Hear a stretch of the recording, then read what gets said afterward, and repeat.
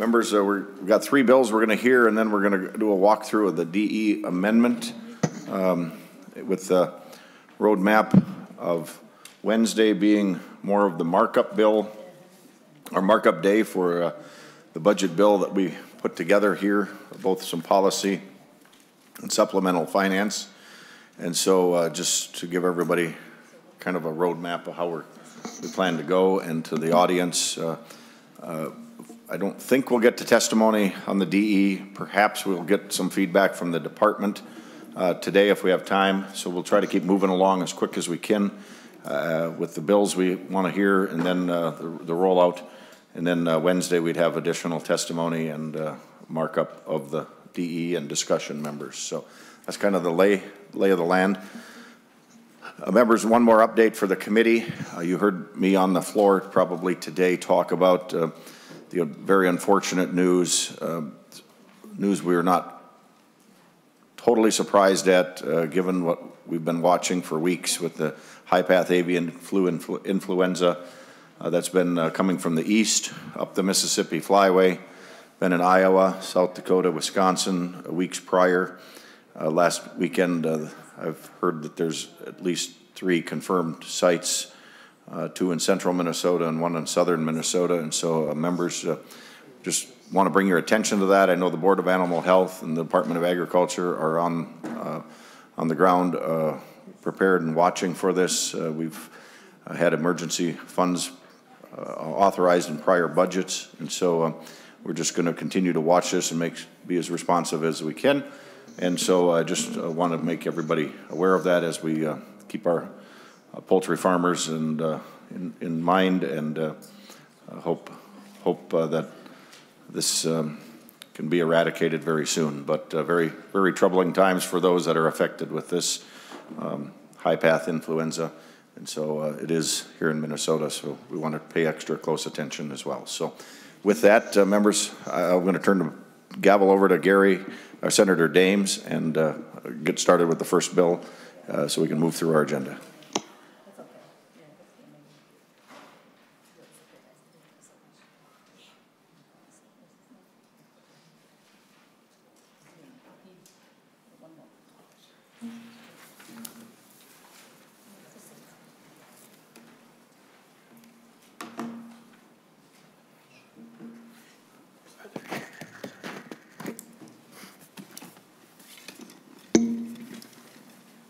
Good afternoon, members. Today, the first bill we have is Senate File 4280. That's Senator Westrom's Senate file. It relates to regulated animal possession prohibitions and requirements exemption modification. Senator Westrom, I understand that you do not have any amendments. Senator Westrom, would you like to move that your bill be heard and laid over? Mr. Chair, I would do that. Move the bill for consideration and possible inclusion in the Ag Omnibus Bill. Senator Westrom moves that Senate File 4280 be held for possible consideration and possibly laid over for the Omnibus Bill at the end. Senator Westrom, your comments on Senate File 4280. Mr. Chair, members, this bill came to me from a constituent in my district, central Minnesota, the Hemker Zoo, which is a private zoo in Minnesota, just a beautiful, enjoyable place for many customers, visitors throughout the spring, summer, and early fall months in central Minnesota.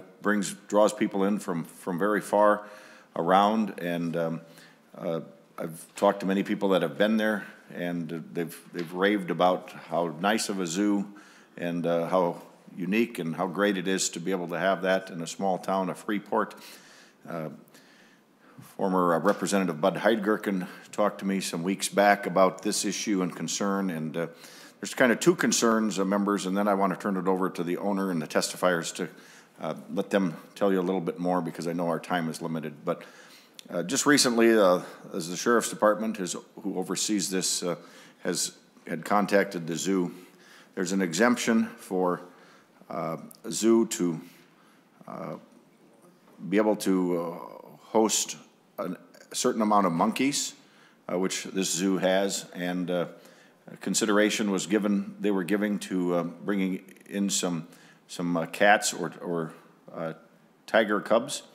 And as they were going through the process with the Sheriff's Department, it came to their attention or the situation that the state law allows an accredited zoo, typically a public zoo accredited by the AZAA Association, to house monkeys or additional monkeys or cats, but not a zoo that's a private zoo accredited by a ZAA, the Zoological I'll let her, I forget the Zoological Association that does the accrediting for this zoo. And so members, this brought the logical solution with the Sheriff's Department and the Hemkers and the others involved was to allow or change state law to allow this accreditation to also be a zoo that could host more monkeys and more cats. And so that's the reason this bill is in front of us, to continue the opportunity, the enjoyment, and the experience that they offer so many Minnesotans in central Minnesota. And with that, Mr. Chair, I'd like to turn it over to the testifiers so they can give you just a little bit more exact details and the need for this bill and these few words of exemption in state statute. Well, thank you, Senator Westrom, for your opening comments. And members, what we'll do is we'll go ahead and hear the testifiers, and then we will open it up for questions. And to let the testifiers know, we'd like to have you keep your comments to 3 minutes per testifier. We do have quite a few testifiers today on various bills. So with that said, if Joan Hemker would please come forward to the... Joan, I believe you're going to join us by Zoom. That's great. I am. Good afternoon, and if you could state your name and who you represent and proceed with your testimony, we would appreciate it. Thank you, Senator Westrom, Agricultural and Rural Development, Finance and Policy Committee, for hearing my testimony today. My name is Joan Hemker, founder and owner of Hemker Park and Zoo, an accredited facility of the Zoological Association of America.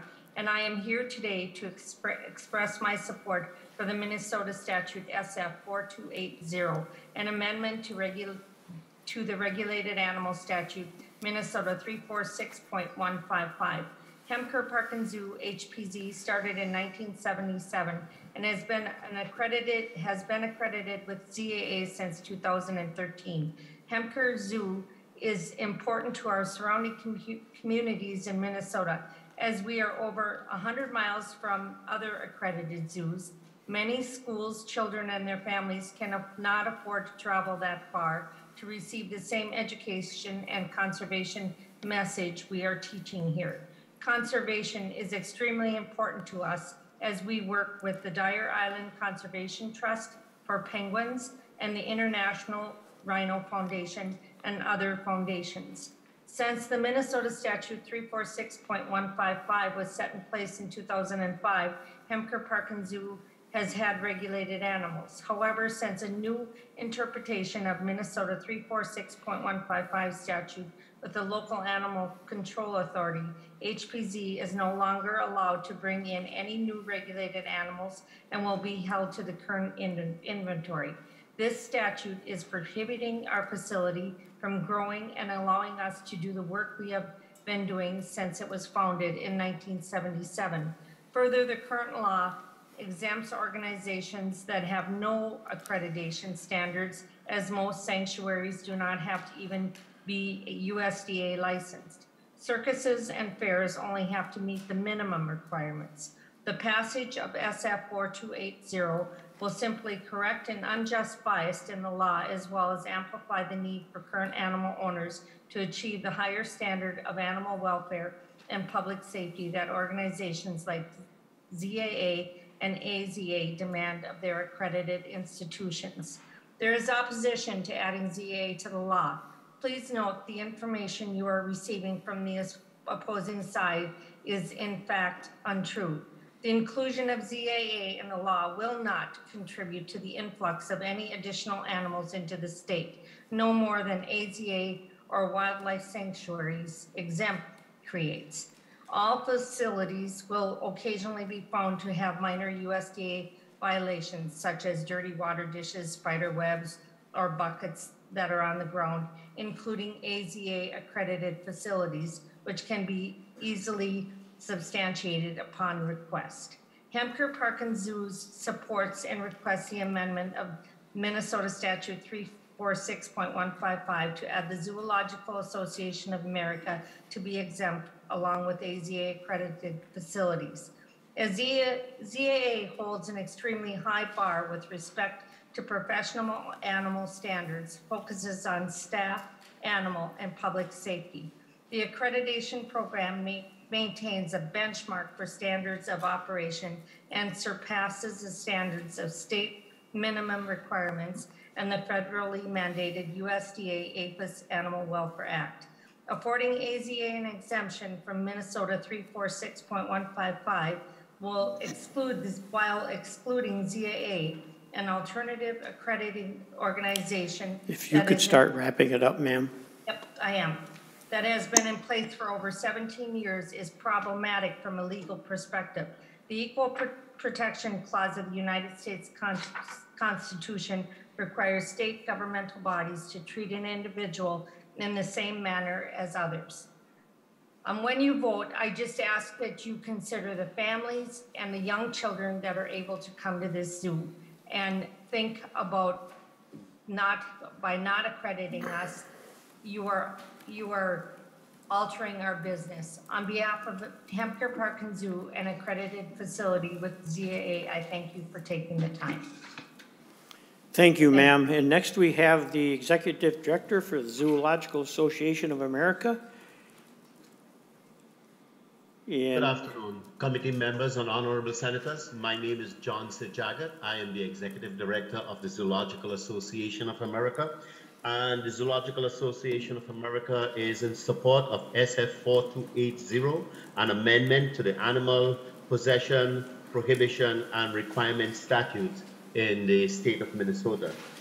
Zoological Association of America is a zoological trade association that represents professionally managed zoos, aquarium, conservation breeding facilities, wildlife conservation ranches, and conservation education-based animal ambassador programs. With more than 60 accredited institution members, ZAA is the second largest trade association in the zoological sector in North America, representing some of the finest zoos in the United States, like Fort Worth, San Antonio, Hemker Park, Tanganyika Wildlife Park, Wildlife World Zoo and Aquarium, and the Monterey Zoological Society. ZAA has a very stringent process of accreditation. Our accreditation has an extremely high bar with respect to professional animal standards.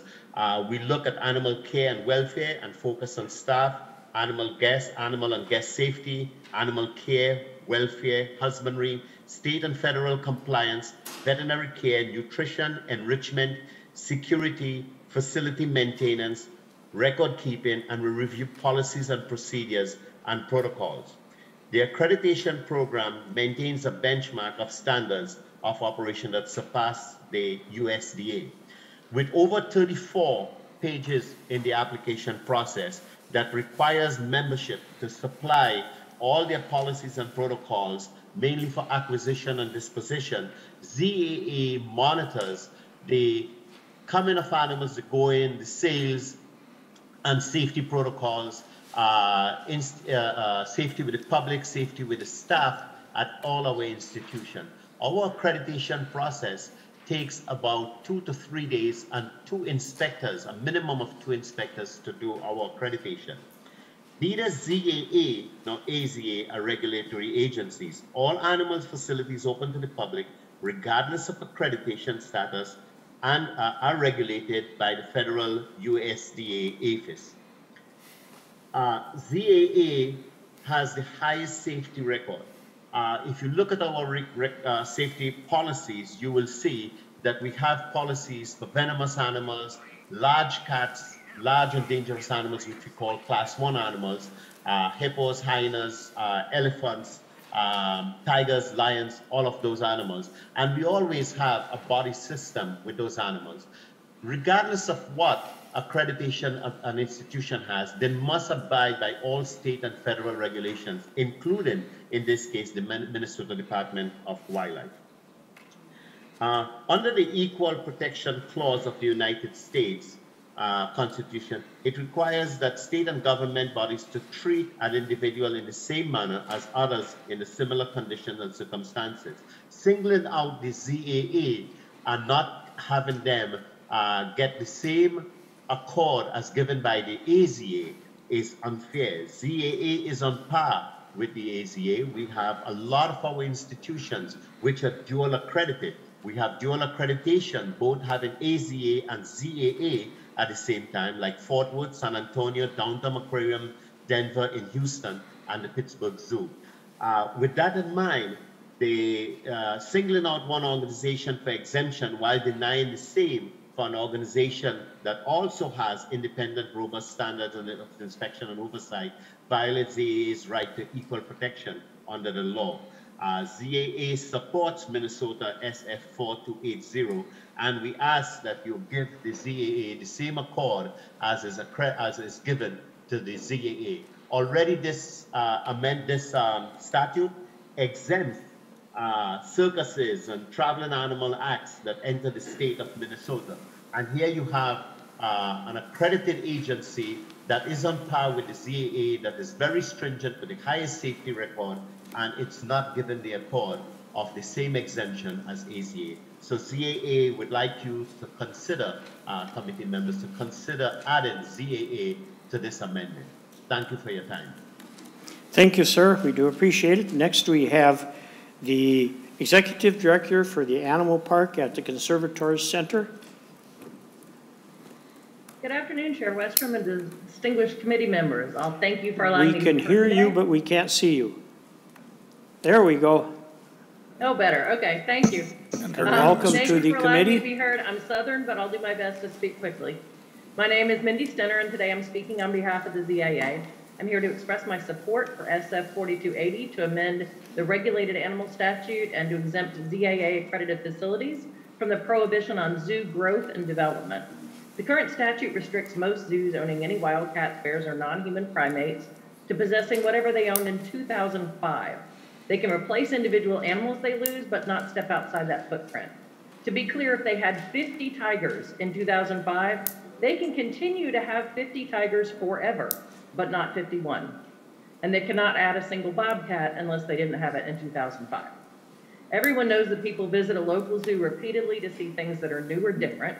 In the existing statute exempting AZA accredited zoos and restricting all other zoos in the state by limiting their growth and development, this statute is effectively creating an AZA accredited zoo monopoly. The AZA generally consists of well-funded facilities, mostly in large urban centers, that can afford multi-million-dollar exhibits and staff to run massive research projects. As a co-author of one of the AZA's husbandry manuals and regular contributor to the veterinary research project, I support these projects, these collaborations between zoos across the US. And it's wonderful that large institutions can afford to dedicate staff to these projects. The much younger ZAA has accredited zoos that tend to serve rural, often less affluent or more sparsely populated areas. They afford the children and families in those areas the same animal conservation and welfare message that people in more affluent communities have access to, and they deserve that. ZAA accredited zoos provide this service while still instituting strong programs of animal welfare and public safety, and they should be able to execute planned growth and exhibit new animals of interest to their communities. Prohibiting them from flourishing is like fully funding only the largest universities and keeping the more local college systems locked into the funding levels and technology from 17 years ago, in 2005, when the fortunate among us had BlackBerries and flip phones. Both types of zoo have value, they're different from each other, but both bring enormous benefit to their communities. The 2004 bill that removed dangerous animals as pets appears to have had quite an impact. Yet a quick review of issues in Minnesota since 2005 revealed 2 mountain lion injuries to the public after they crossed barriers, a wolf escape, the escape of a polar bear and 2 seals, a tiger bite of staff, 3 escaped gorillas, and a grizzly bear that smashed a glass panel containing it. And all of that occurred at AZA accredited zoos. which under this statute have a blanket exemption. An incident can occur anywhere, and practices enforced by the USDA and expanded upon by accrediting groups dictate that zoos put processes in place to help prevent and solve these problems. In the current existing statute, there's an exemption for wildlife sanctuaries, defined as conducting no commercial activities. That means no public visitors are allowed at any time, even for education or fundraising. Sanctuaries house as many animals as they choose, of any species they choose, living out their lives on the generosity of the public. The USDA doesn't license non-commercial private facilities. According to the definition in the statute, there is no external oversight required for sanctuaries. The current statute also exempts businesses that are transitory as part of a circus, carnival, rodeo, or fair. These are all USDA licensed exhibitors regulated by the federal government through unannounced inspections designed to ensure animal welfare and public safety. Permanent zoo facilities in the state operating under the exact same license make an important contribution to the communities they live in. They attract tourism, hire staff, and run retail establishments like gift shops. These zoos are licensed by the USDA through an inspection process designed to ensure public safety and welfare. This not only provides some external review of facilities and staff qualifications, but it puts them at least on par with the existing exemption for transitory animal exhibits with the same license. Yet they're prohibited from any growth and development and a delineation that appears both arbitrary and capricious. Henker Zoo is the only institution in the state that has also successfully sought accreditation by the ZAA. An independent group of professional zoo industry specialists assessed this location, took its measure according to established best practices, and found this to be an excellent facility. Can you start wrapping it up, ma'am? Yes, sir. ZAA accredited facilities should be considered as far exceeding the standards otherwise established by this statute. Exempting ZAA accredited facilities with their third-party inspection process is clearly the right choice. Thank you for your time. Thank you, ma'am. Thank you, ma'am. And next we have the founder and executive director of the Wildcat Sanctuary. Thank you, Chair Westrom and community members. And thank you for joining us, ma'am. And if you could state your name and who you represent, and then proceed with your testimony. Thank you. My name is Tammy Thies, and I am the executive director at the Wildcat Sanctuary here in Sandstone, Minnesota. We are an accredited sanctuary. That means we don't buy, breed, or sell animals. That is correct. What was incorrect is that we are licensed by the United States Department of Agriculture, just like the other zoos in our states. And we also have strict standards, and we're accredited by the Global Federation of Animal Sanctuaries. None of us want to shut down or make it so that young teenagers and children can't learn from these wonderful rural zoos. But we want to do it in a safe way that is safe for the public going there, especially because they are in rural locations where we know first responders have a lot more time away to respond. But the other thing is we want to talk about is that after 20 years of being immersed in this rescue of the displaced cats, I have to ask myself, why is this being brought forward now when our current law already provides a path for these smaller local zoos to possess regulated animals? The path to the AZA accreditation is achievable. It provides applicants with an AZA mentor. It is not $50,000 like I saw in a Minnesota Post article. Actually, when I looked it up, the annual membership is, is as low as $8,000, and it's $1,500 for an application for accreditation. With more research, I saw that there's many, many small zoos accredited by AZA across the country, including some that is small and has 3 and 5 acres. So it's definitely achievable. Unfortunately, ZA accredited facilities around the country have been cited by the USDA, which is minimum standards of care, including being warned and fined by authorities for unsafe handling of animals, inadequate public safety barriers, animal escapes, and enclosure repair. And we did provide a document, I know there's some research there, listing those facilities that are ZAA accredited that have not met the standards of the USDA. ZAA exemption is much broader than what we're talking about today, a nice little zoo getting a few animals. It is a big implication to our state. It means any existing or new facility, local zoo, or private menagerie in our entire state could potentially acquire, house, breed, and sell a limited number of dangerous big cats, bears, and primates. For example, just since yesterday, it was reported that a second zoo is now already seeking ZAA status for this explicit exemption, and how many more will follow suit? The volume of dangerous apex predators in our state is sure to increase and pose a significant safety issue. You know, Keith Straff, who's an investigator for the Humane Society here in Minnesota, the Animal Humane Society, was one that was a first responder on so many of those attacks, escapes, bites, and illegal wildlife trafficking that happened here prior to the 2005 Animal Regulated Law. And most recently, he submitted a letter, and I love the quote, "I have never had to seize an exotic animal in the 16 years since the regulated law went into effect." You know, there's some other things we want to know is that ZAA has kept saying that their standards are the same as AZA, but then why time and time again, when a zoo fails AZA accreditation, ZAA accredits them? They talk about dual membership, but actually there's less than 10 zoos that have dual membership out of the 238 AZA accredited facilities. So that's not anything to tout about. You know, it wasn't even until the spring of 2020, right before Tiger King aired on Netflix, that ZAA ended cub petting and public photo ops by their members. Many members didn't even know that they adopted that. If you would wrap it up, ma'am. And one of those characters on Tiger King was Doc Antle, who was prosecuted for wildlife trafficking, and only right before the documentary aired was he no longer ZAA accredited. There's been other places like Texas, Louisiana, Michigan, and California that have also denied ZAA exemption.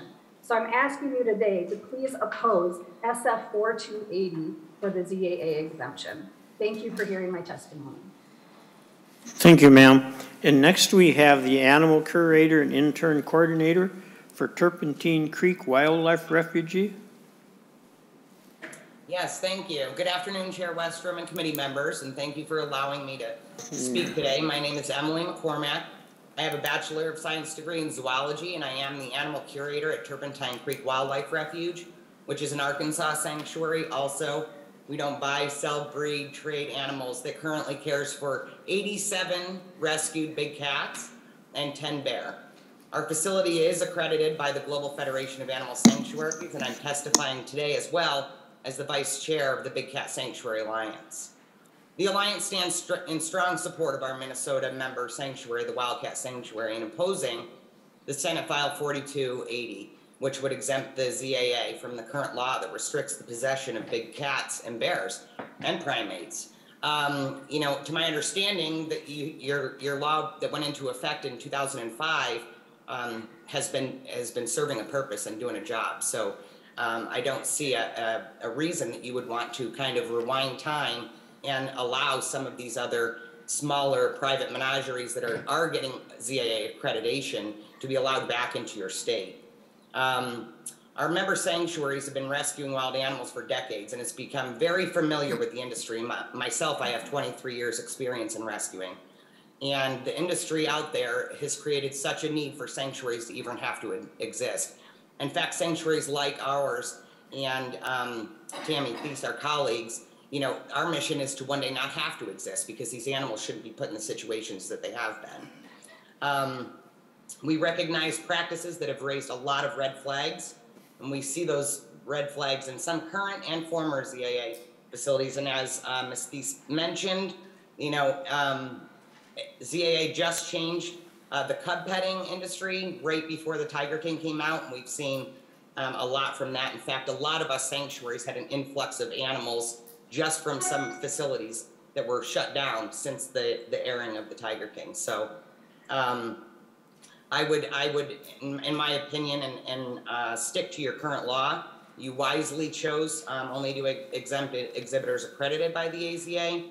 And in doing so just ensures that tigers can be kept at facilities that can meet the highest standards, which AZA has, and everyone's given an opportunity in order to get those, to make those standards, and they have the help provided in doing so. So, you know, take advantage of that mentorship we have animals in a captive environment. Let's reach the highest standard, and there shouldn't be anybody that doesn't want to do that. It not only gives the animals that are in captive life great animal welfare, care, but it also has a lot to do with our public safety. We don't want to weaken your law, and it'll also create a burden on sanctuaries. You know, we see a lot of these facilities that go above and beyond financially what they can even handle. And so a lot of them end up closing. You know, just a care of one big cat can cost up to $20,000 a year. And so then a closure comes, and where do all these poor animals go? So you know, I think that you guys did a great thing in 2005. I would keep your law in existence and stick with what's been going well for you. You don't want to have this risk out there of creating, you know, more exotic animals in your own state. You know, when there has been escapes or maulings, some as recent as in the last 5 years, you know, OSHA comes in and starts investigating. And OSHA always consults with the AZA, not ZAA. You know, and so some of these things we do need to look into. You know, please oppose SF 4280. You know, I think what you have going already in your state is perfectly good for you, and I applaud that law being passed in 2005. And just really, when you go to consider this, think about public safety and animal welfare and the standards that can always be achieved. We can always be greater. Thank you. Well, thank you, ma'am. Members, any questions for the testifiers or for Senator Westrom? Senator Frentz. Well, thank you, Mr. Chair, and thank you, Senator Westrom. I guess as we look at ZAA accredited places, what's the main obstacle to them seeking the accreditation of the AZA? Is it money? Is it regulatory? If you could say a little bit more about that, Senator, I think that'd be helpful. Thank you. Thank you, Mr. Chair. Senator Westrom, would you like to answer that, or would you have one of the testifiers? Mr. Chair, I'd let one of the testifiers answer that for starters, Senator Frentz. So if we could have one of the testifiers. Probably Ms. Hemker or whoever wants to. I would like John to address that. Yes, go ahead, Ms. Hemker. Could you address that? Unmuted, right. I will answer that. The choice is, there are two different organizations. They work parallel to each other, but one is about governance and one is about animal care. ZAA is still big with animal care. There's a difference in pricing, yes, but AZA is all about governance. AZA wants, their fees are based on a percentage of your operating budget. Therefore, you have to declare to the AZA what your overall financial income is, how much money you spend, how much money you make, how much money you bring in, where your sources of money is coming from. And they will take a percentage of that, whereas ZAA has a flat fee, which is based on your number of employees, full-time employees, 32 hours and over. That's one of the difference. Otherwise, we are on par. It's the same regulations. It's similar regulations, similar inspections, similar requirements for the two institutions. All it is just about the money that AZA requires for their accreditation. Some of these small zoos just can't afford it. Follow up, Senator Frentz. Senator Murphy. Thanks, Mr. Chair. And following Senator Frentz's line of questioning, are there, in addition to the AZA and ZAA accreditation, are there standards that guide those two bodies? Are there either federal or state laws that guide these two bodies, or is the regulation of the facilities that we're talking about left to the ZAA and the AZA, independent of either federal or state law? John, would you like to answer that? Yes. Both AZA and ZAA are not federal regulatory agencies. The regulatory agency that overrides all of us, all facilities open to the public that keep animals, is the USDA APHIS. We have regulations in conjunction. We say you must meet state, federal, and local regulations. That means your city ordinance, your state ordinance, and the USDA. Then you have to be in compliance with ZAA standards, our accreditation standards. And we have accreditation standards, and we have space requirements for keeping animals in captivity. Same thing for AZA. Senator Murphy, follow up? Yeah, thanks, Mr. Chair, and I really appreciate that, sir. That's a helpful explanation for me. And so following along Senator France's line of questioning, I understand and appreciate the difference in the fee structures that you're describing, or the governance differences that you're describing, but what I don't really understand yet is the material difference between the accreditation by AZA or ZAA. And it would be helpful if either you could share that with me in summary, or maybe Ms. McCormick or someone else could share that as well, Mr. Chair. Thank you, Senator Murphy. And John, if you'd like to take a stab at that, and then maybe Ms. McCormick would also like to respond. The accreditation standards almost mirror each other.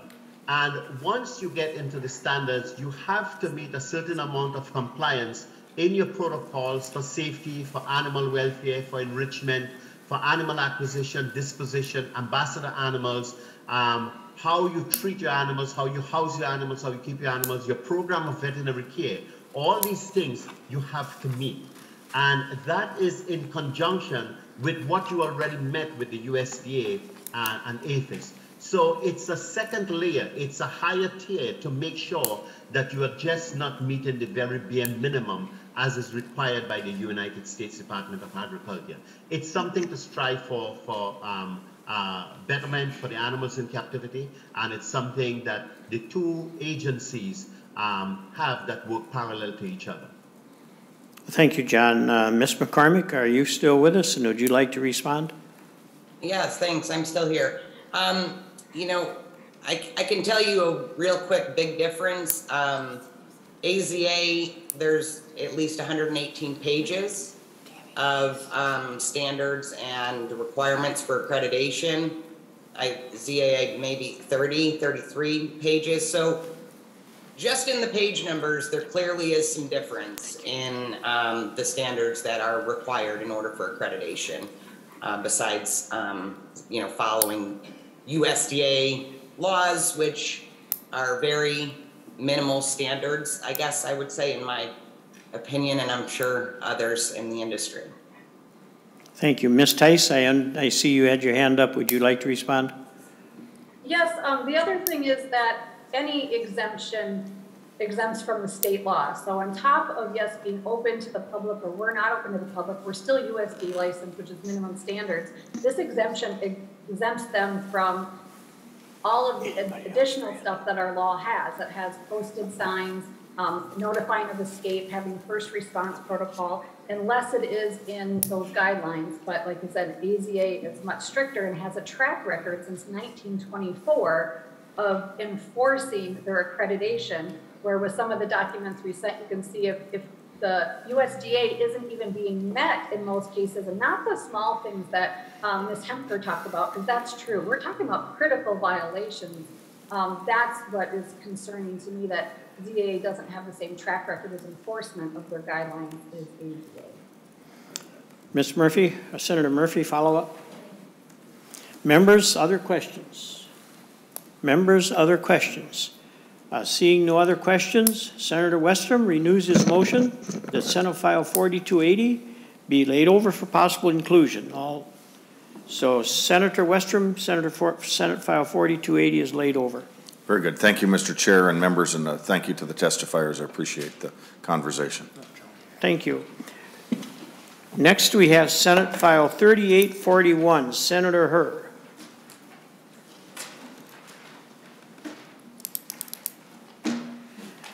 And that's to be laid over, right? Yep.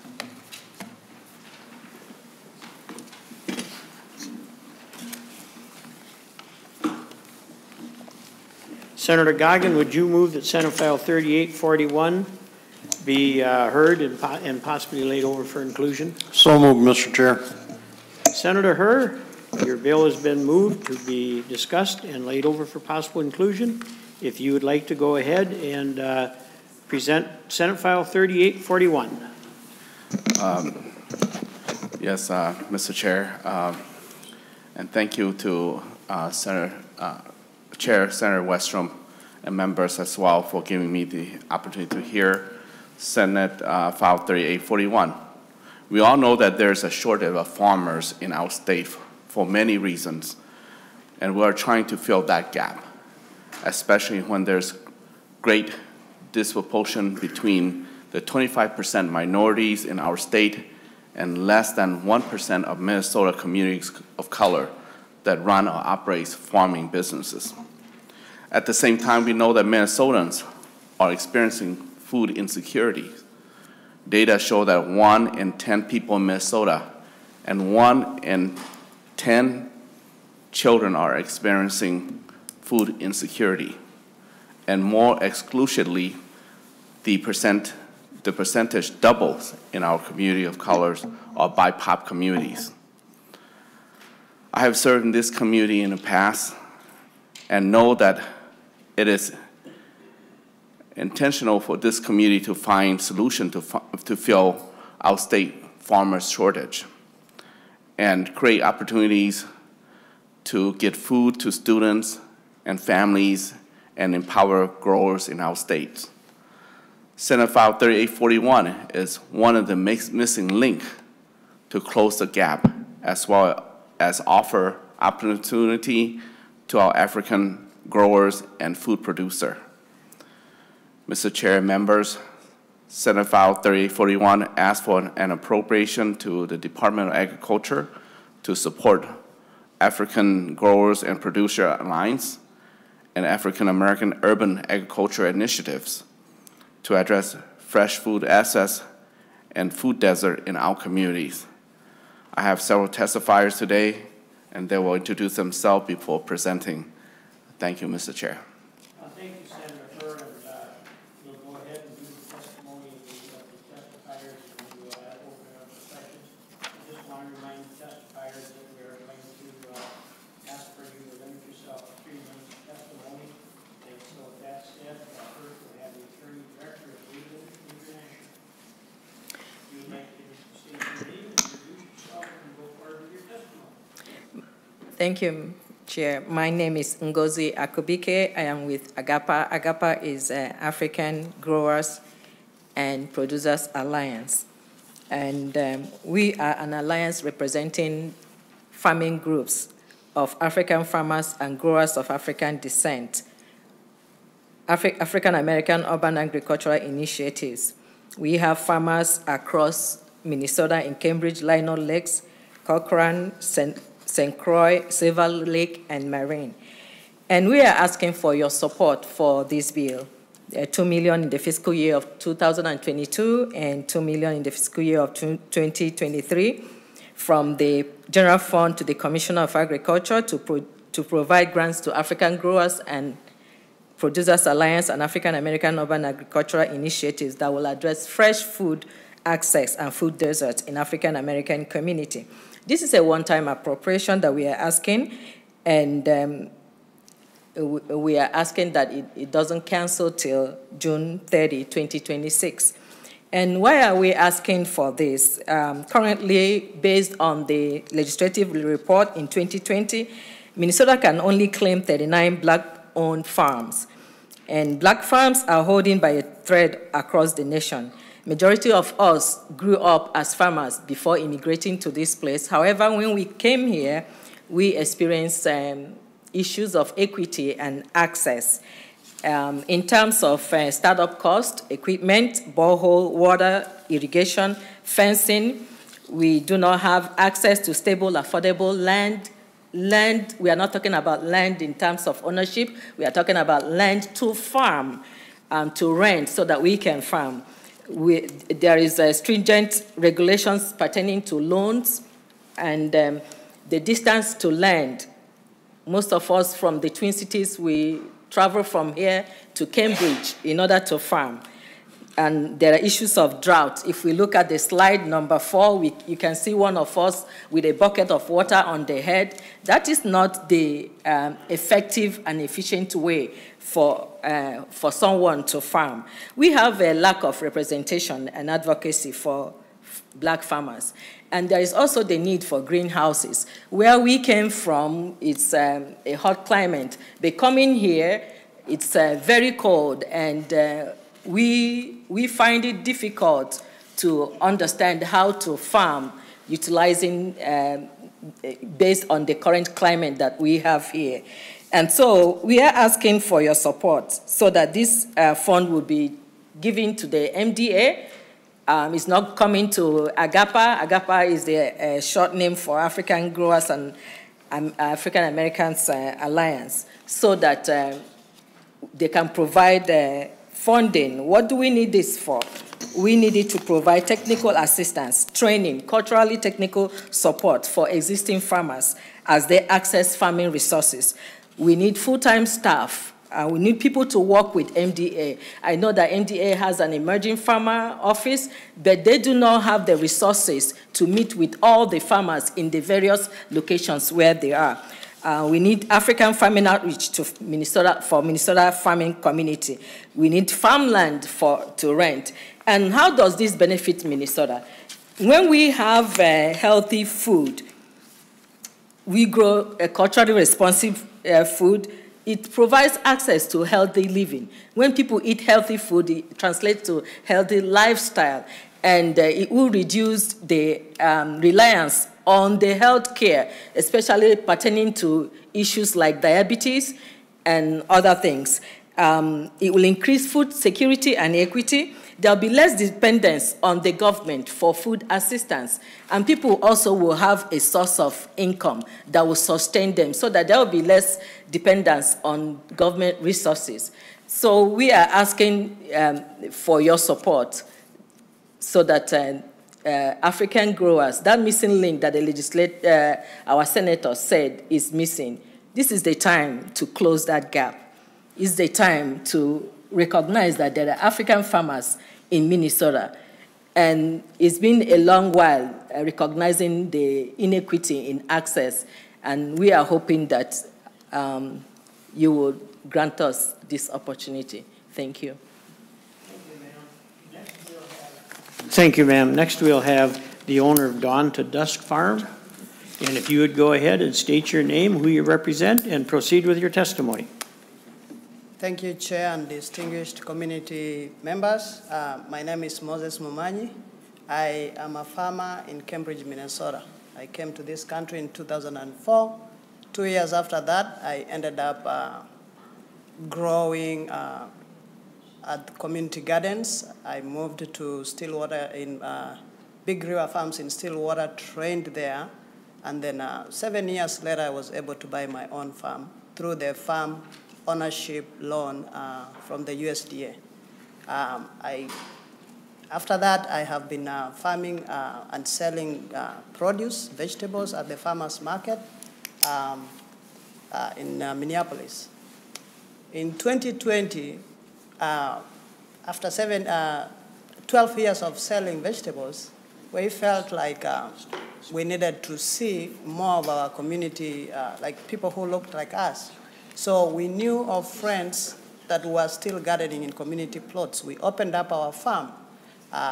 We thought we were going to have maybe 4 or 5. We ended up with 13 farmers driving all the way to Cambridge from the Twin Cities in 2020. In 2021, which is last year, we had over 20 people. And there's still more that are interested and are coming to Cambridge. I give them a quarter acre each. I mentor them on everything I do. And last year we had one farmer sell at the farmer's market because of that.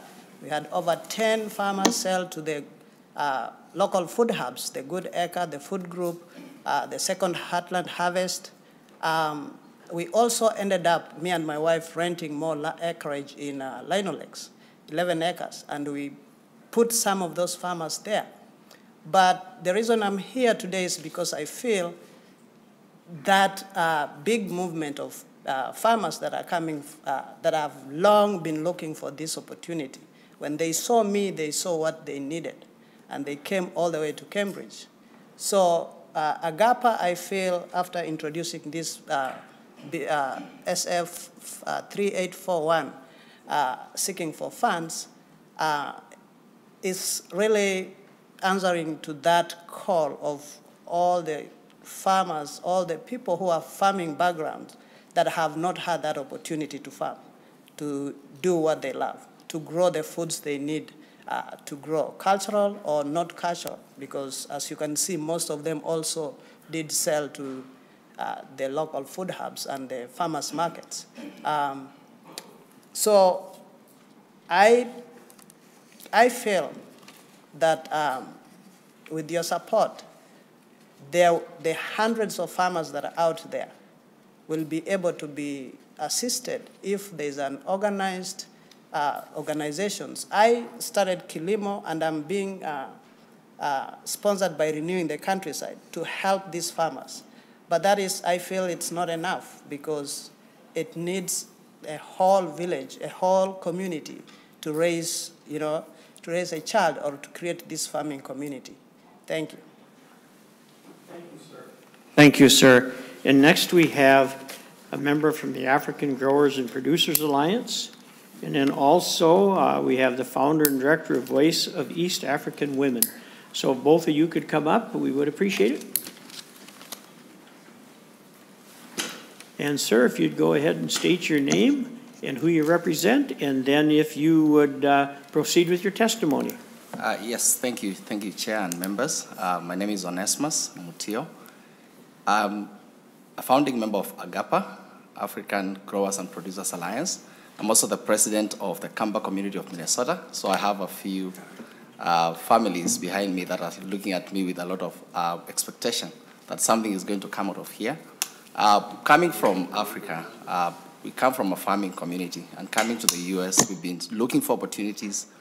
And in the last couple of years, I was glad to have connected with somebody like Moses, who has offered to mentor me and to point me in the right direction. And I believe I will be able to achieve what he has achieved in the last 12 years within a shorter period, because he lacked a mentor, he lacked a guide. Now that he has opened up his skill set and his resources to mentor other farmers, I am a beneficiary, and I believe that my community is going to benefit as well. As Senator Fong mentioned, the government, through the MDA, has been looking for that missing link that is going to help us to achieve food production and also an opportunity for equity among the BIPOC community. If you look at the numbers, 55 farmers out of population representing 6.8% is way too low. And we're not looking for handouts. As my colleague Ngozi mentioned, we are looking for an opportunity to be able to maximize and add value to the land that is already available, ensuring that we get the technical assistance that is needed, we get resources that are going to make this land as profitable as possible, to incubate farmers, and potentially 2 or 3 years later, be able to graduate them to be able to go and stand by themselves. And we continue multiplying this. If you look at the numbers, and we see 55 farmers being represented in the report, and Moses, within 2 years, he was able to incubate over 20 farmers. How would it be if we had 20 Moses out there? How would it be if we had the resources to make land that, as you can see on slide 3 and 4, you see African women carrying water with buckets on their head. In the next slide, we can see a long pipe that is being used to water the land which is there. And yet, 2 slides down the line, you can see some good produce of Swiss chard. You can see some good produce of watermelons. If by these meager resources that we have in our hands, we've been able to translate them and make them as profitable as you can see on the later slides, then how much more if we have a stimulus that is going to enable us to at least give people access to resources to better their efforts and to be able to maximize their return. So what I'm saying here is, if I was looking at it as an investment, I would say this is a good investment, secure investment, because this money is going through a gatekeeper who's MDA, and there's a huge return. small resources, turning out 20 farmers, 25 farmers, 30 farmers. I believe if we get these resources, within the next 4 years, we should be able to talk about a few hundreds. Thank you.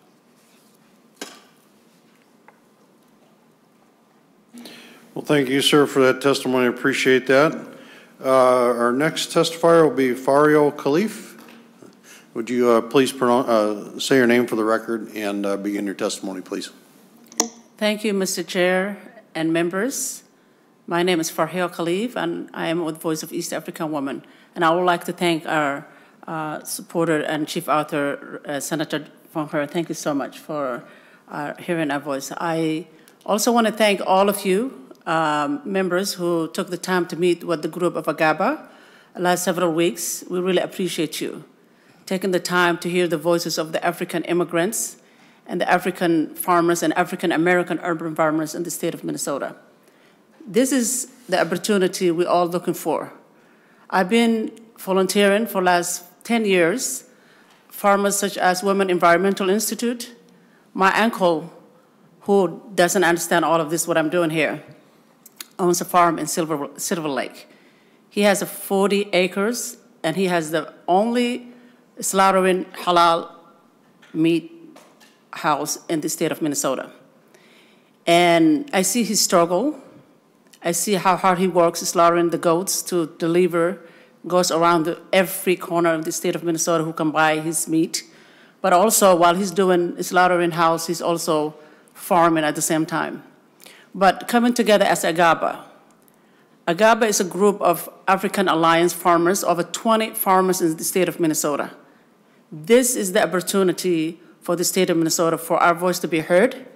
And I'm just here today for your support to ask, please support House File 3841 because it will give more opportunity all the African farmers and African American urban farmers in the state of Minnesota. Thank you. Thank you, ma'am. I appreciate your testimony. Thank you so much. Up next, we'll have Ian Wando. If you'd come up to the testifier's table, please.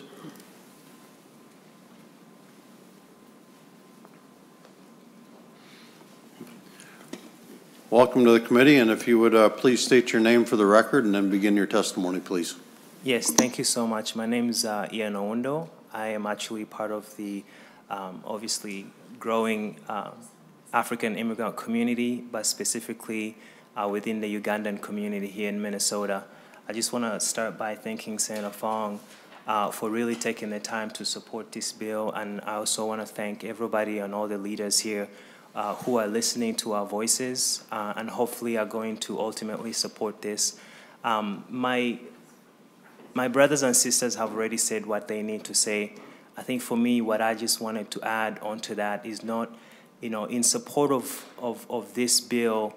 I remember growing up in Uganda, and I often tell this story, but I think it is an important story to tell. And, you know, when we were playing soccer, and most of us played soccer with no shoes, and every time a plane went by, I'd look up and say, man, I wonder where those planes are going. And sometimes I'd say, you know, hopefully someday I get to get in that plane. And then as time went on, you know, I got to learn about America and the opportunity that America provides for everybody. And I would hope and pray that someday I come to America. And it happened. And I came to America. And I've lived in Minnesota since 2005. And I can tell you right now that this is not about a handout. This is about the fabric of our country and what Minnesota is. We work so hard every single day to add to this country and to add to this state. I'm an emerging farmer myself. I grew up watching my mother, you know, tilling the land and doing everything. Supporting this bill would not only give us the opportunity to farm, but it would give us the opportunity to live out the same dreams that we grew up wanting to live. And I just really hope that as leaders, you guys give us the opportunity to once again not only, you know, get up every morning and go to work, but also live out the same American dream that everybody and each one of us is waking up every single day and hoping to live. Thank you so much. Thank you, Mr. Owundo. Members, questions? I think that concludes our testifier list. Questions, members? Senator Friends. Well, thank you, Mr. Chair, and thanks, Senator Herr, for an outstanding bill presentation. You should count on this committee's support as much as we can give it. And thanks for the testifiers for coming. The committee has always encouraged the growth of farming in Minnesota, and I hope that we always do. Thank you. Thanks, Senator. Thanks, Mr. Chair. Thank you, Senator Friends. Other questions, members, comments? Senator Anderson. Thank you, Mr. Chair. Thank you, Senator Herr, for bringing the bill forward, and thank you for the testifiers. Just a question for you. How long has AGAPA been a nonprofit? When did they become a nonprofit? Senator Herr or yes, I want to testify to come share that.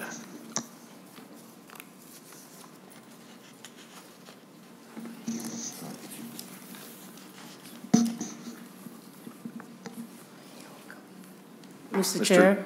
Ms. Khalif. Mr. Chair, thank you for the question, Representative Senator. AGAPA been around for the last couple of years, and the group been farming over last 7 years. So, Mr. Chair. Senator Anderson. Thank you. So, Senator Herr, your testifier, did you incorporate then and become an alliance? Are you marked down as a nonprofit with the state? Yes. Okay, that's 7 years ago, ma'am? No, the state, yes, it's incorporated. Yes, it is. Senator Anderson. You said you incorporated it 7 years ago? No, the group been around for 7 years. We incorporated, I think last year, late last year. Late last year? Thank you. Thank you, Ms. Khalif. Other questions, members? Thank you. Senator Herr, before we lay this over, just do you have an estimate of how many farmers this could affect or help if it was funded at this level? I think abundance, you know, as you hear testimony from Ms. Moses, the farmer that he gathered has grown from 1 to 36, but if you have resource, we have support behind it, will grow and definite number. But Ms. Vario? Ms. Cleese? You're right, Mr. Chair, he's right. And the African farmers are growing. It's over almost going more than 30s. As we grow, as we get more resources, the African farmers are looking for help. Thank you. And Ms. Cleese, do you have an estimate of what you'd look for under this proposal of people that it would impact or help in numbers? Mr. Chair, are you asking funding-wise or just if it was funded you're at a $4 million level in this bill, and that's a lot under this committee's jurisdiction. But just if in that ideal world or optimistic, what would you envision this amount of money could do for helping? Would it be existing farmers that the 30 or 36 you're talking about, or would it be another dozen or another 36, or what would you project or estimate for the committee to consider? Mr. Chair, I think it will impact endless number of people. I think farming and growing provide produce throughout our state. So the opportunity for entrepreneurs, the opportunity for farmers will be endless. But the service, how it impact the supply, the foods, go to our school, go to the city, all over our 5 million population, I'm sure. And Ms. Ngozi? Yeah, are you asking about the number of farmers? Correct. Okay, yes, we are projecting by 2026 we'll have about 100 farmers. We would have been able to help 100 farmers. Can you restate the number? I didn't hear that. We are projecting that by 2026 we'll be able to serve 100 farmers. 100? Yeah. Okay, very good. No further questions. Thank you, Senator Herr. Thank you to the testifiers. We appreciate you coming in and presenting this to us. At this point, the committee will lay the bill over for possible inclusion in the Ag Omnibus Bill. Thank you. Thank you. Thank you, Mr. Chair. Thank you, Senator Herr. Senator Goggin, we're going to put you on the speed show. And then, members, we need to get through the DE, but we have released it publicly. We just want to do a brief walkthrough. Senator Goggin, I hate to squeeze you here, but we need to hear this high and tight and move right along so we can keep on our agenda. Thank you, Mr. Senator Chair. Goggin, and you may proceed and bring your testifiers up if they want. Thank you, Mr. Chair. Members, I'll be brief here. Senate File 2235 is a one-time appropriation for $100,000 to the Commissioner of Agriculture, which will provide technical assistance and leadership in the development of a comprehensive and well-documented state aquaculture plan. And this plan would be due to the legislature by February 15 of 2023, which would be next year. So with that, Mr. Chair, I'd like to turn it over to our testifiers, if I could, sir. And Clarence Bischoff would be Mr. Bischoff, welcome to the committee. Mr. Skogan on deck. Members or testifiers, we're going to ask you to stay to 1 minute. I think you were kind of pre-warned of that, but please high and tight. And if there's, we've got 6 of you to go through. I don't want to short anybody, but we do need to, if there's, it's already been said, just briefly reference that, or if somebody's already saying it, just. Yes, I understand. And, Mr. Bischoff, tell us about the bill and identify yourself for the record, please. Yes, Clarence Bischoff. I'm the president of the Minnesota Aquaculture Association. And first of all, I want to thank you for taking some time to talk about aquaculture. I want to thank Senator Goggin for bringing forward this bill, Senate File 2235. In the interest of time, I've provided my testimony as a PDF document so that we can move to our first testifier, Dan Skogan of AURI. Mr. Skogan, welcome. Identify yourself for the record, and you can have your next testifier ready. Thank you, Mr. Chair and members of the committee. Dan Skogan, Director of Government and Industry Relations for AURI, the Agricultural Utilization Research Institute.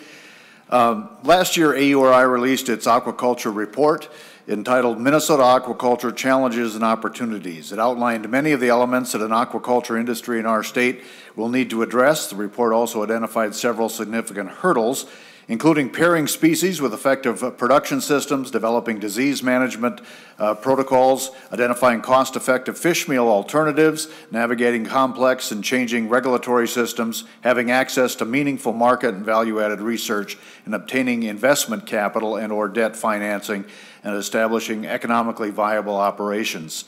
We are also, of course, at AURI interested in soy meal, biofuels, distillers' grain feeds for fish feed, industrial heat and hot water for indoor aquaculture, as well as aquaponics. And we just feel that the bill that Senator Goggin has brought forward will help us move in a positive direction for aquaculture around the state of Minnesota. Thank you, Mr. Skogan. And Mr. Schreiner's next with Karen Clark on deck. Thank you. Oh, good afternoon. Identify yourself for the record. Thank you for joining us. Yep, thank you for allowing me to testify in support of SF 2235. My name is Don Schreiner. I'm a fisheries aquaculture specialist with Minnesota Sea Grant. Minnesota Sea Grant is a federal university partnership program. Sea Grant is not an advocate for aquaculture, but we do fund, develop, and transfer the science about aquaculture to interested stakeholders. Minnesota Sea Grant was asked by the Minnesota Aquaculture Association to discuss the need for a revised aquaculture plan for Minnesota, and we are not here on behalf of the University of Minnesota. Aquaculture in Minnesota is composed of the bait industry, fish for stocking, and food fish. It's about a $5 million industry. About half of that value goes to bait, about 25% each to stocking and food fish. Food fish in aquaculture is growing in importance in Minnesota.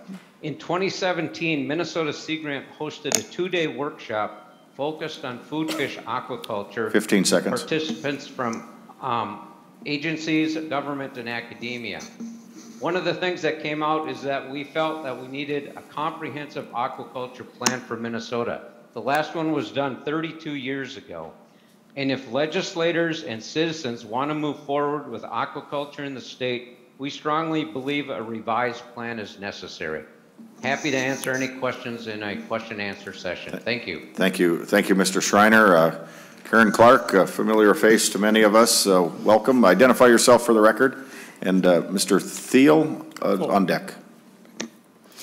Thank you, Senator Westrom and committee members. I'll be brief. I did submit some written testimony, and it gives you some more details, but let me just say that I'm here in support of Senate File 2235. We need this aquaculture plan in the state of Minnesota. I'm here as the volunteer executive director of the Women's Environmental Institute and a board member of the East Phillips Neighborhood Institute, which is a South Minneapolis community organization working to create an indoor urban farm in Minneapolis. And aquaculture is a venture that we do in each of these facilities. Or will do in South Minneapolis if we can get it created. WI teaches people how to build their own affordable version of a closed-loop aquaculture structure. And I'll just say it's a way to both grow fish and vegetables, and there's no waste water created. We are working with the Newahi Center School in South Minneapolis, working with Native youth who are learning how to build that kind of a structure. And I want to just leave you with one really important concept, which is we believe that aquaculture can be a very important rural and urban strategy for helping families and others learn to grow their own fish, a clean food fish for them, both urban and rural and suburban. And I really hope that this aquaculture plan, which we need to have funded, will be able to address all of those varieties. Thank you. Thank you, Ms. Clark. Mr. Tholey, I mispronounced your name. I apologize. And then Mr. Dowell.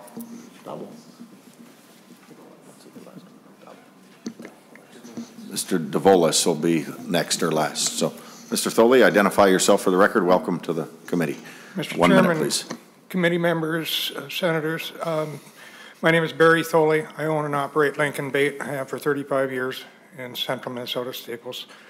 Thank you for the opportunity to speak today to address the need for an aquaculture plan for Minnesota. My name is Barry Tholey, and my company, Lincoln Bait, has operated since 1987 as a wholesale bait dealer for over 35 years and a fish farm owner for 23 of those years. As I see it, we are faced with a dilemma in the bait industry in Minnesota. The wild resource we have relied on for decades is failing us. Invasive species, parasites, have further declined that resource, and it is and with it, our ability to provide bait fish needed for fishing in Minnesota. Widespread shortages were seen this winter of several of the best known bait fish. Aquaculture is the answer to those shortages to provide enough bait for fishermen and for forage market for the benefits of Minnesota businesses and provide opportunities in and for Minnesota. I have worked diligently for decades to find ways to grow bait fish for Minnesota in Minnesota. We now have a better knowledge of these species than ever before. Bringing the industry into a modern age will require education, help, and investment in order to provide opportunities for new businesses and new jobs. I thank you for the opportunity to present my perspective and welcome the opportunity to address any questions and concerns. Very good. Thank you. Thank you for your testimony, Mr. Tholis. Mr. Devani? Dean DeVolis. DeVolis. Welcome. Identify yourself and go ahead. 1 minute, please. Mr. Chair and committee members, my name is Dean DeVolis. I'm the board chair of Blue Water Farms and also the board president of East Phillips Neighborhood Institute. I'm here to testify on really the inner-city opportunity this bill could give. This is not just a rural situation, but we've had strong interest from the Native American community, the East African community, the Latinx community in aquaculture. Many tenants along Lake Street have expressed being part of the facility, and credit to Clarence Bischoff, Blue Water Farms has made a commitment to move into the East Phillips neighborhood also, which is a very heavily BIPOC community. So the emphasis I want to make is that this is not just a rural issue, but a significant urban issue and can really open an opportunity across all races, across all cultures, and really be a great benefit for Minnesota. So I stand in support for this bill. Thank you. Thank you, Mr. DeVolis. Any other persons came to testify for or against this? Questions, members? Brief questions? So, very good. Senator Goggin, in the interest of time, we will lay this bill over for possible inclusion in the omnibus bill. Thank you, Mr. Chair. Thank you, members. Thank you to those of you that were able to come in and testify. I appreciate that. Members, last, we're going to get our DE amendment as drafted out. It's been public for several hours now today. but I'm going to ask our staff to just walk through it. I don't think we're going to get to comments from the Department of Ag even today, but I want everyone to just at least get the high-level quick walkthrough, and then you can look at it more after we adjourn. But with that, Hannah Grunwald, we'll start with you, and then go to Ms. Painter from Senate Council to walk through the policy side. Mr. Chair and members, this is Hannah Grunwald, fiscal analyst. I'll walk through the DE amendment to Senate File 4019. Articles 1 and 2 have appropriations in them, and in the spreadsheets that are being handed out right now, I'll just walk through the changes that show up there. Overall, there's a $5 million increase one time in fiscal year 22-23 biennium, and that is from the general fund. So starting on the spreadsheet with the Minnesota Department of Agriculture, line 6 shows the DE has a $50,000 increase for Forever Green in fiscal year 23. Line 8 shows farm safety grants amendment, which is doesn't have any appropriation effects, but just carries over the first year to the second year, or allows the agency to use first year funds in the second year. Line 11 is a $700,000 increase in fiscal year 23 for Agri livestock processing facility grants. Line 19 is a $1 million appropriation to information technology modernization. Line 20 shows a one-time $500,000 appropriation in fiscal year 22 to the emergency ag account. Line 28 is a $500,000 appropriation to the Ag Innovation Campus. Line 30 shows a $1 million appropriation to reimburse certain white-tailed deer farmers, up to $5,000 per farmer, and then any leftover funds can be appropriated on a pro rata basis by the commissioner. Line 31 shows a $100,000 appropriation in the first year for the veterinary diagnostic laboratory equipment. Line 32 shows a $10,000 one-time appropriation for a regional and local food systems report. Line 33 shows a $50,000 appropriation for the new Ag BMP grant program, which is established in this amendment in Article 3, I believe. Line 34 shows a one-time $1 million appropriation for meat cutting in secondary schools. Line 35 shows a $50,000 appropriation for cover crop grants. $10,000 in the first year is appropriated for the state aquaculture plan. And finally, the line 37 shows a $30,000 appropriation in fiscal year 23 for meat processors to get their safety training reimbursed.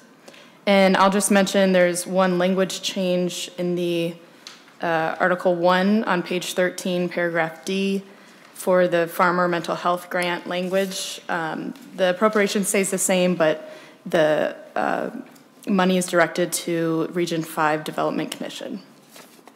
Then on the second page of the spreadsheet, just try to go through this quickly here.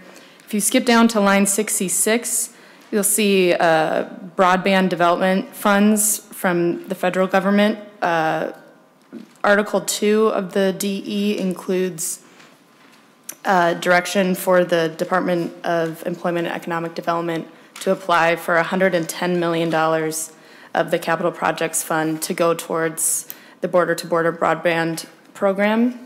And on the very last page of the spreadsheet, page 5, I believe, breaks down some of the allowable spending of federal broadband dollars. So you'll see the Capital Projects Fund, $110 million shows up on line 150. And on line 151, any IIJA or infrastructure bill broadband funds are directed to the Office of Broadband. And then lines 153 through 156 show some allowable spending. First, up to $15 million of either of those federal dollars can be used towards a lower density pilot program also established in Article 3 of this DE, and then up to $15 million for a broadband line extension program established in this DE, and up to $15 million towards comprehensive statewide mapping if allowable under federal guidelines. And Mr. Chair, that wraps up the appropriation articles. I can turn it over to Ms. Painter.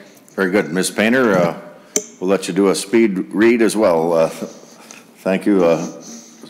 Thank you, Mr. Chair and members. Section 1 clarifies that identifying personal data is private for those who contact the Minnesota Farm and Rural Helpline. That's effective immediately. Section 2 establishes a grant program to help finance new cooperatives that organize to operate a processing facility or to market an agricultural product or service. Section 3 establishes an agriculture best management practices grant program to support healthy soil management practices. Sections 4 through 8 amend the agriculture best management practices loan program. These were technical changes from the Department of Agriculture. Section 9 amends the maximum reimbursement payments from the Agricultural Chemical Response and Reimbursement Account, raising it incrementally every couple of years from $350,000 until it reaches $575,000 in fiscal year 2027. Section 10 states that the Commissioner of Natural Resources has concurrent authority to regulate farmed white-tailed deer in conjunction with the Board of Animal Health, and stipulates that neither entity can issue an emergency stop movement order without the concurrence of the other. Section 11 allows solar energy generating system producing 1 megawatt or less to be installed on agriculture preserved land. Section 12 clarifies the eligibility for the Oriented Strand Board production incentive. This again was a technical change from the Department of Agriculture. Section 13 changes the exemption for grain buyers, so those who purchase with cash are exempt from bond requirements regardless of the amount of purchases. Section 14 changes the threshold of accounting reviews for grain buyers from $5 million to $7.5 million. Section 15 allows institutions accredited by the Zoological Association of America to possess regulated animals. And then in Article 4, there's a broadband policy. Section 1 establishes the broadband line extension program, awarding grants to extend broadband to unserved locations. Section 2 allows the border-to-border broadband account to be used for the line extension program. And Section 3 allows broadband service providers to use existing utility easements for broadband installation. Thank you, Mr. Chair. Very good, thank you, both for your walkthrough. Members, questions, discussion? I guess that's pretty much our. Any quick comments? Otherwise, members, we'll start with probably the Department of Ag.